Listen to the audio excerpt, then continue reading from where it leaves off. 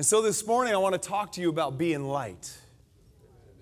And we're going to look at some things on how to be light. But first let's look at the Word of God so we can see that we are called to be light. Matthew 5:14 through 16 out of the King James Version. And I know you guys are familiar with these scriptures. But you know what? It doesn't matter how many times we've heard the Word of God. He can show us something new. Amen. So let this get in your heart this morning, because it's only the revelation, it's only what you believe that you live by. If you don't believe something, you don't live by it. I believe in the tithes, therefore I'm a tither. Amen. I believe Jesus is my Lord and my Savior, therefore my life is completely yielded to Him. What am I trying to say? It's what you believe that you live. And so if you are going to live as light, you must first believe that you are light. If you're going to give something to this world, you must first believe that you have something to give them. Somebody say amen. So here in Matthew 5:14 and 16, He said, "You are the light of the world. A city on a hill cannot be hid. Neither do men light a candle and put it under a bushel, but on a candlestick, and it giveth light to all that are in the house. Let your light shine before men." Someone say, "Let my light shine." "That they may see your good works and glorify your Father which is in heaven." I really like the way that this reads out in the Message. We know we don't study from the Message, but sometimes it makes the text very plain where we can get new understanding from it. So Matthew 5:14 through 16 on the Message Bible says, here's another way to put it.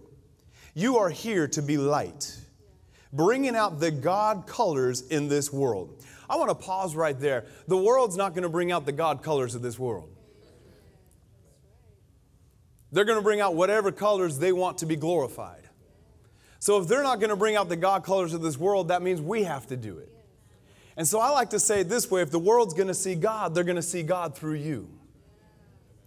When someone looks at your life, you are an apostle written in red of all men. When they look at your life, do they see Him? When they look at your life, you know, I was in D'Amato School of Missions in Oklahoma before I went to Rhema, and there was a guest minister there. I forget what nation he was from, but he was sharing this story about how he was stopped on the plane by some random person who just walked up to him and said, "I see Jesus in your eyes." Just a random person. What does that mean? That means that this man was so fellowshipping with God, so fellowshipping with Jesus and the Holy Spirit, that there was a difference about his life, that everywhere he went, people were able to see Jesus in him. They were able to see the God colors of the world through this individual. If this world is going to see God, they're going to see Him through you. What you say and what you do. We're here to bring out the God colors of this world. God is not a secret to be kept. We're going public with this, as public as a city on a hill. If I make you light bearers, you don't think I'm going to hide you under a bucket, do you? I'm putting you on a light stand. Now that I've put you there on a hilltop, on a light stand, shine. Everyone say shine. Keep open house. Be generous with your lives. By opening up to others, you'll prompt people to open up with God, this generous Father in heaven. I love that. And when I'm reading this scripture, as I was studying through the week, the Lord kind of showed me the way we're supposed to live is if I have any Star Wars fans in the house, which I am not. I had to ask somebody what one of those swords were that they swung around, and they told me it's a lightsaber, and I told them, you're telling me the truth, so when I say it on Sunday, I don't look foolish, right? And they're like, no, it is a lightsaber. So apparently in Star Wars, they use these things called lightsabers, and when I was reading this, even though I'm not a Star Wars fan, the Lord said, your life is like a lightsaber. You are here to do damage to the kingdom of darkness. He's made you a light bearer. You are supposed to be a beacon of light, and the world is supposed to look at you, and when they look at you, they're supposed to find Him. He said, as you're generous with your life, it will open people up to God. Listen to me. This came to my heart as I was studying. If the world is having a hard time finding Jesus, it's because there isn't enough light coming from the church. If the world is having a hard time finding Jesus, it's because there's not enough light coming from the church. And you know, I was thinking about this. We see in the scriptures it talks about how Jesus came to seek and save that which was lost. We know that those that don't know Him are lost from Him. But I also was looking at it a different way, just a small shift in my mind. Jesus is also lost to them. And in order for them to find him, there needs to be some light. Sometimes the simplest answer to finding something is just more light. I remember when I lived in Colorado and I lost my keys and I was searching. Listen, y'all, if you ever lose something and you need someone to pray the prayer of agreement, my phone is available to you. You can give me a call. I know how to believe God for lost things because I lose everything. My wife started doing this. You can find my coffee cups around here at the church because I leave them everywhere. And it says, if you found this, please return to Robert Conover. You know, she gave me, I think it was actually Pav, gave me a little beeper for my keys that when I would blow a whistle, they would start beeping. And then I lost the whistle. He gave me something to find my keys. And then the thing he gave me to find my keys, I lost it. Hallelujah. And I lost my keys when I was in high school one time, and I called my dad, and I was like, pray, believe God, I need to find my keys. And I remember I searched for them after school for hours and hours, and it was starting to get dark. And I thought within myself, if it gets dark out, I'm never going to find them. Why? Because without light, it's hard to find things. I've got a simple illustration to just take it to another level for us. If we could, Pro Presenter, black the screens for me, and then David, if you want to kill all the lights in the room. I know it's not going to get completely pitch black, but it'll help us understand what the Lord is trying to say to us. It's a process, I understand. So there's a set of stairs here at the front of the room. I know they're there. They're to help me to get down safely. But without light, I can't see them, I can't find them. And it'd be foolish of me to walk off this stage not knowing where they are. It'd be foolish of me to try to do this without some light. They are there, but it's hidden to me. Jesus is here for the world, but he's hidden to them. If the world's having a hard time finding Jesus, it's because there's not enough light coming from the church. If you would, David, just turn on that one light that shines on this staircase. It's amazing. Just a little bit of light. Now I can go safely down. What was missing in my life is now found because of light. If you would, please turn all the other lights on. Jesus has been hidden from the world, not on purpose, but because the church has not been doing their job. Everyone say, I'm called to be light. Philippians chapter 2, verse 14 through 16, now the Amplified, says, do everything without murmuring or questioning the providence of God, so that you may prove yourselves to be blameless and guileless, innocent and uncontaminated, children of God without blemish in the midst of a morally crooked and spiritually perverted generation, among whom you are seen as bright lights, beacons shining out clearly in the world of darkness, holding out and offering to everyone, this is the key, holding out and offering to everyone the word of life. So that in the day of Christ I will have reason to rejoice greatly, because I did not run my race in vain or labor without results. You are called to be a beacon of light in a dark world. And as we let our shine, it'll help the lost find Jesus. So I want to talk very simply and very quickly. There's more we could add to this, but just about 4 things I believe we can do to enhance our light. 4 things we can do to be light bearers in the world in which we live. Number 1, to live as light, we must lose our lives for Him.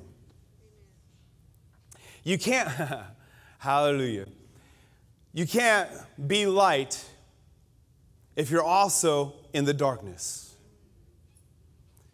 What does the Bible say? It says that you are in this world, but you are not of this world. What is Jesus saying to us? There's supposed to be something different about you.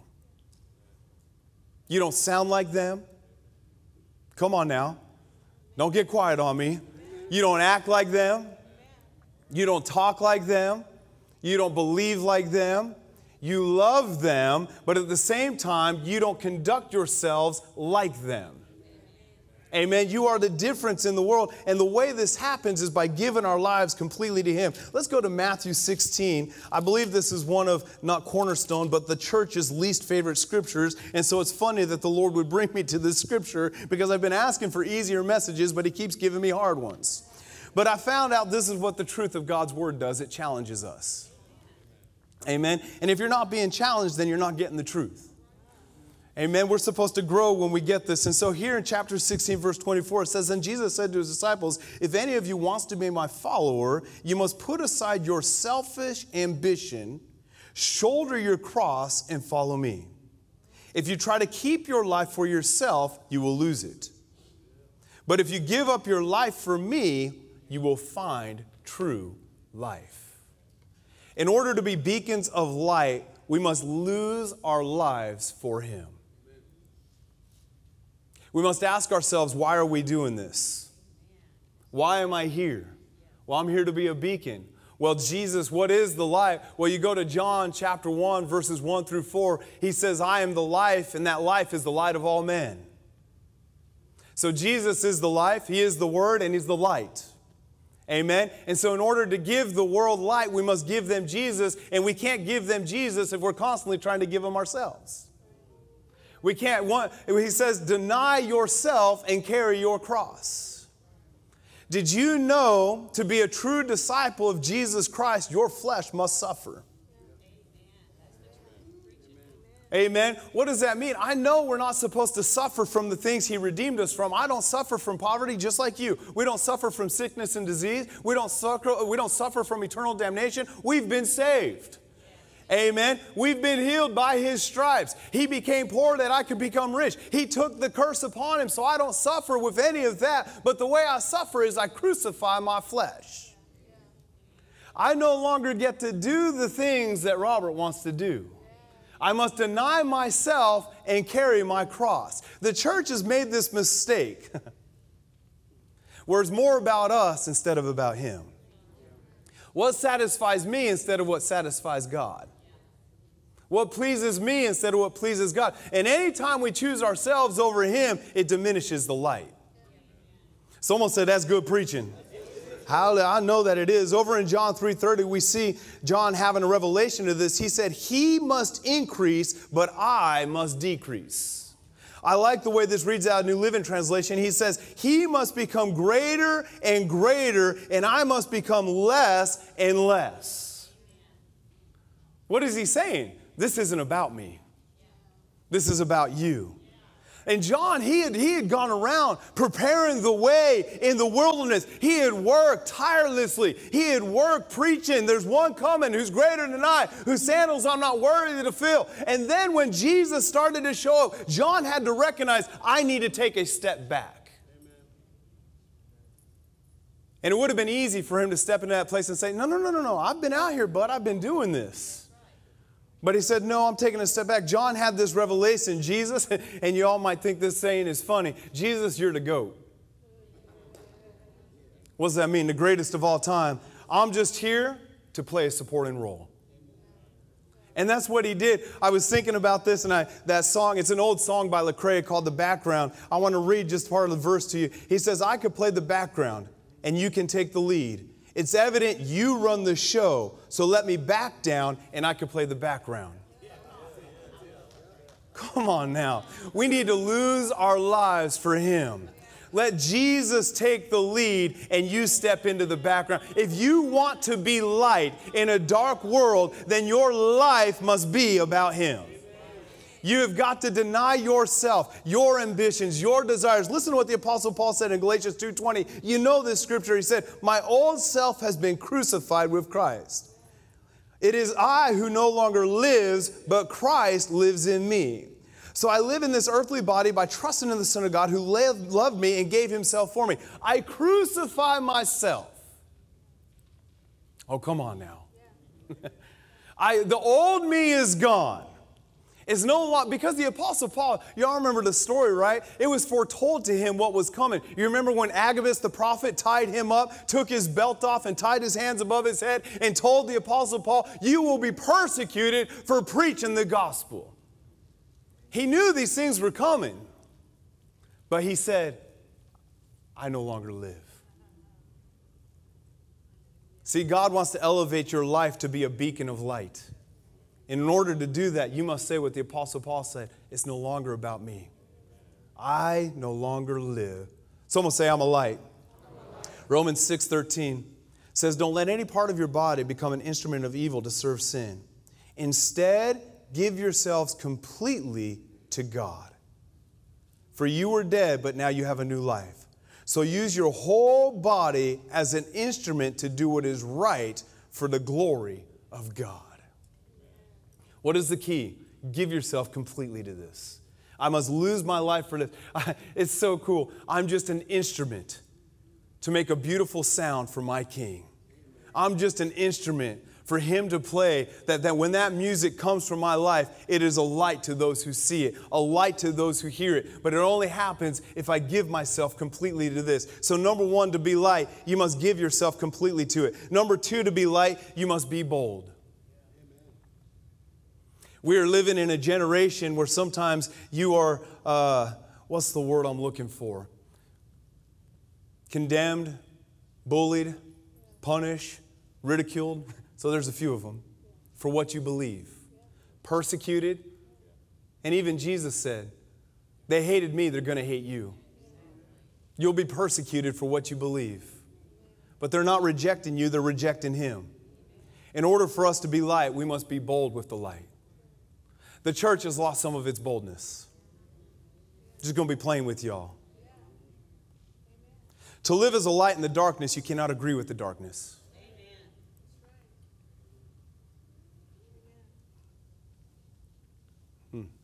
So let's look at some scriptures here. Romans 1:16, for I'm not ashamed of the gospel of Christ, for it is the power of God unto salvation to everyone that believeth, to the Jews first and also to the Greek. Mark 8:38, if anyone is ashamed of me and my words, in this adulterous and sinful generation, the Son of Man will be ashamed of them when He comes to His Father's glory with His holy angels. I'm not ashamed of His word. I was spending some time praying Friday night.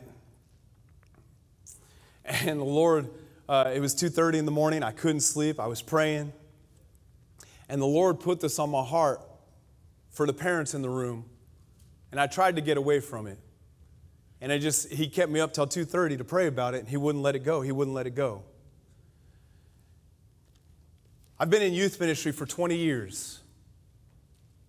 And I've seen a lot. Right here at Cornerstone Word of Life, 20 years ministering to the students of this church.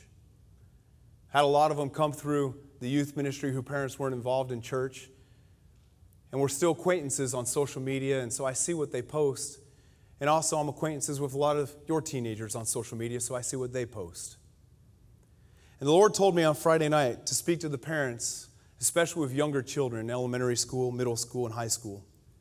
The Lord said this, so I'm just going to tell you the way He told me. He said, don't teach them to be politically correct, teach them to be biblically correct.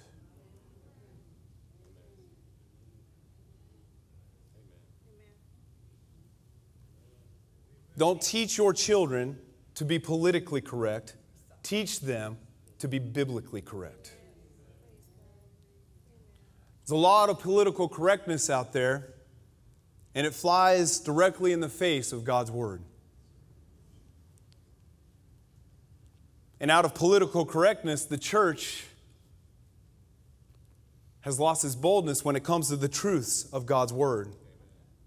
See, don't teach your children to be political. See, and Pastor Cody and myself, we get your teenagers for an hour and a half a week. That's it. And really what we should be doing is reinforcing what they're already learning at home. You're the greatest teacher that they'll ever have. At least you ought to be. I'm grateful for elementary school teachers. I'm grateful for junior high teachers and high school teachers influencing young children, shaping their minds, being there for them. And I had some great teachers, but you know who the greatest teachers were in my life? My mom and dad. Don't get quiet on me now. You need to teach your children what's biblically correct when it comes to sexuality. Not politically correct. You ought to teach your children what's biblically correct when it comes to sex and marriage. Not politically correct, what's biblically correct. This is a good one. He gave me this Friday night. You ought to teach your children what's not politically correct, but what's biblically correct when it comes to authority. I did a whole service in the youth group about authority. And this is what the Lord told me. He said, teach them to respect authority. Because if you won't teach them to respect authority, the authority I've given them, they'll never walk in it because they don't have respect for authority to begin with. See, you've been given some authority. As a believer, it's called the believer's authority. And you need to teach your children to respect, especially when it comes to you. So they ought to have respect for you. When you speak, and you teach them to honor that. That way when they grow old and they've got some sickness and disease or they've got something trying to plague their family, the authority that they have, they'll believe in it, they'll respect it, therefore it'll work for them. Amen. Teach them how to be biblically correct. We refuse to let this generation be lost. Biblically correct. Even, listen, Jesus wasn't popular because he went with the world. He was popular because he went with his Father. Be bold with what you have. The wicked, over in Proverbs 28:1, it says, the wicked flee though no one pursues them, but the righteous are as bold as lions. I was thinking about Jesus in John chapter 8, verses 1 through 11, where he met with the woman caught in adultery and they brought her to the well. And the crowd was saying, stone him. And I want you to see what's interesting about this story. We don't have time to read it. But Jesus didn't agree with them, and he didn't agree with her. He wasn't influenced by the world when they're saying stone her, or what should we do? The law of the prophets say stone her. But this is, and we all know he didn't agree with them, but this is where a lot of the church misses it. He didn't agree with her either. How do I know he didn't agree with her? Because at the end, he said, go and sin no more. Biblically correct. So basically what he told the woman caught in adultery is he said, I accept you, but I do not accept your lifestyle. And if you're going to walk with me, you have to change. And he was real bold about it. He called her sin, sin.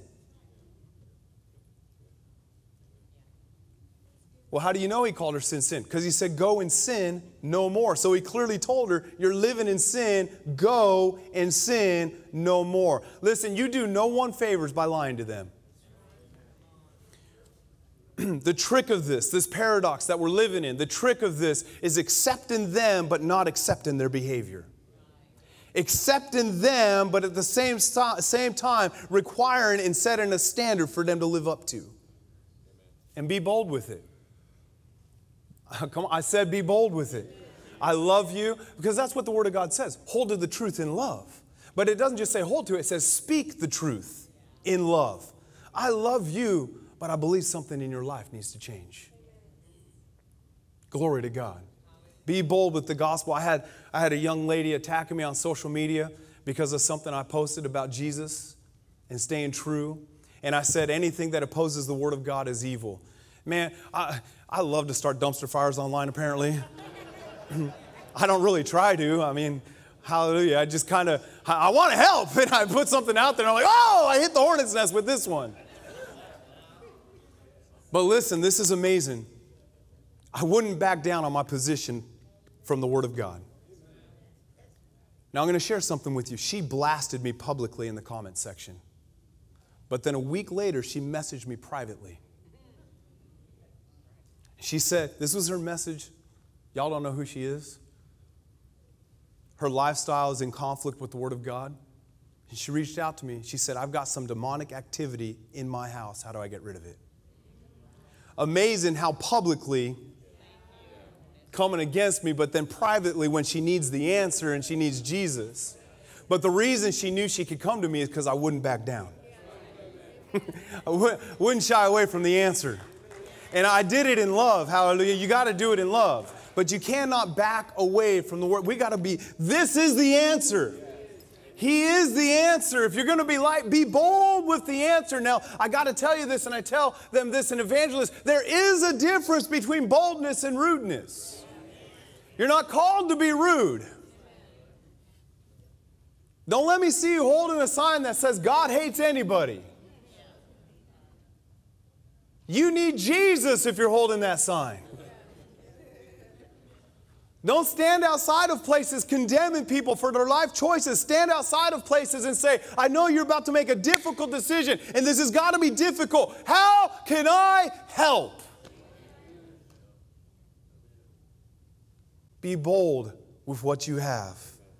And when you do, just like Jesus with the woman caught in adultery, you'll set them free. Because you'll give them Jesus. Someone say, I'm a light. Number 3, to live as light, we've got to stay connected to Him. John 15:4-5 says, remain in me and I also in you. No branch can bear fruit by itself. It must remain in the vine. Neither do you bear fruit unless you remain in me. I am the vine, you are the branches. If you remain in me and I in you, you will bear much fruit. Now this last part's key. Apart from me, you can do nothing. Jesus is the source of light. So if you disconnect from Him, you will not be light. Jesus is the vine and we are the branches. Without Him, we have no light. Without Him, we have no life. I am life and the light of men. Listen to me, you've got to stay connected to Him. We know Galatians 5:22-25, it says, but the fruit of the Spirit is love, joy, peace, forbearance, kindness, goodness, faithfulness, gentleness, and self-control. Against such things there is no law. Those who belong to Christ Jesus have crucified the flesh with its passions and desires. Since we live by the Spirit, let us keep in step with the Spirit. Your life is supposed to be a life connected to Him. And when you're connected to Him, one translation says, when you give control to Him, He will produce these fruits. The fruit of the Spirit is what the world needs. Love, joy, peace, patience, kindness, temperance, self-control. These 9 fruits will change their life. And they're supposed to see that fruit from you. But the only way you produce it is by staying connected to Him. You got to fight to stay connected to Him. What does the Bible says? It says, immediately the enemy comes to steal the word which was sown unto you. The devil's always after that word. He's always after your connection with God. He's always after your life that has been committed to Him. But you've got to make up your mind, I will fight to stay connected to my Lord and to His word. Can I get an amen? Amen.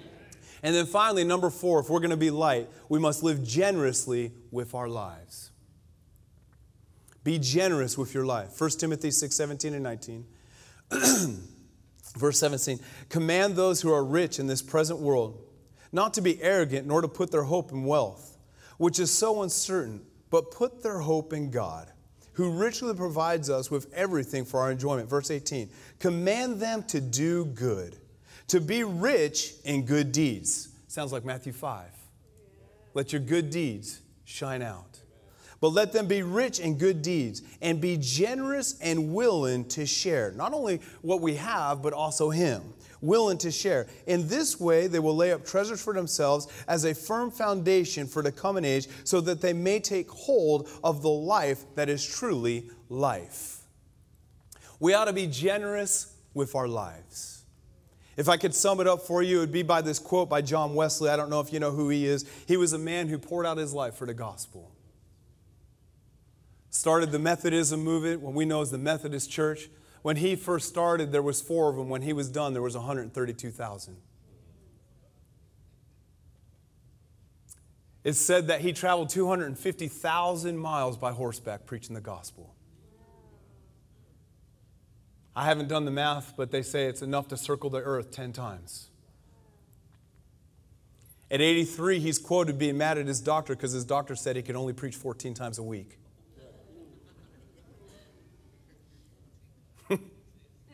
He wrote 600 different pieces of literature. Preached 40,000 sermons without technology.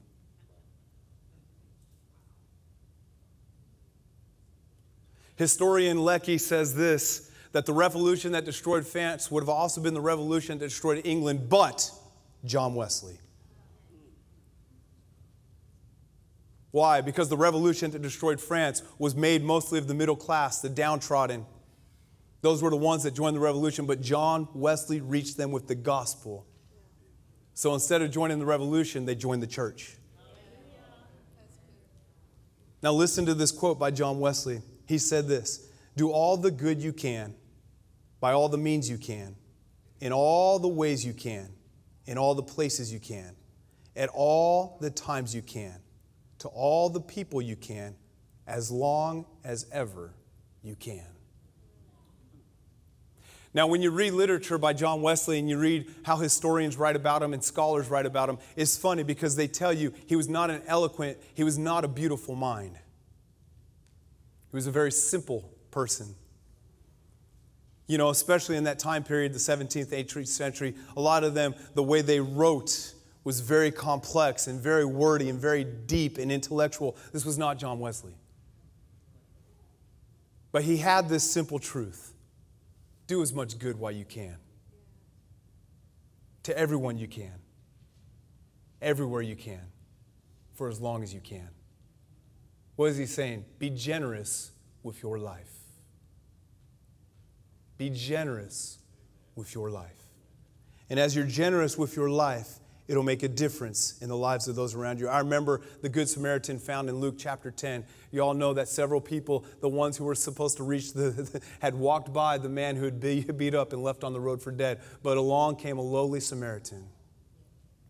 And I love it as you read it, it says that he put this man on his own donkey. He took him to the inn and he cared for him himself.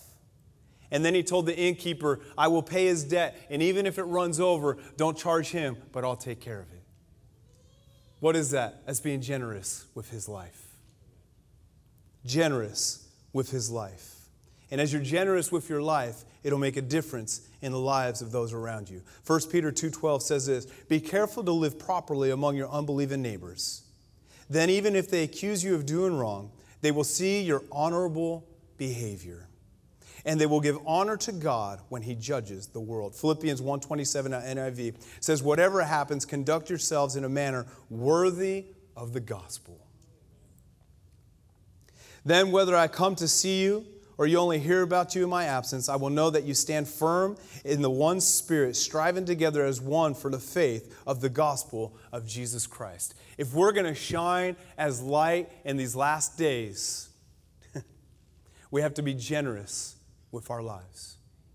I encourage you, when you go to the grocery store this week, be generous with your life. When you're out at work and you're with the family, be generous with your life. And we're not just talking about finances here. That is one aspect of it. But just asking people, how can I help? What do you need? This is something I've been striving to do more and more of with my own life. You know, the other day we took the family to Lion Farm and just trying to help. There was a lady, she was carrying this giant mum plant, and I could tell she was struggling. She was an older lady. And so I just said, can I help you with that? And I ran and got her a little dolly, and she put it in the dolly, and she was so grateful. And I was standing in line to pay for my pumpkins, and she's like, thank you for helping me. You go first. I'm like, no, you go first. Just being generous with our lives. How can I help? There was a young man on a slide. He couldn't figure out how to get, it was one of those slides that had the burlap sack. And so he couldn't figure out how to put it down. Well, I'm here, I can help. Be generous with your life. Trying to help him with his, I let go of my burlap sack and it went down the slide. Aldo had to grab me one and bring me a new one.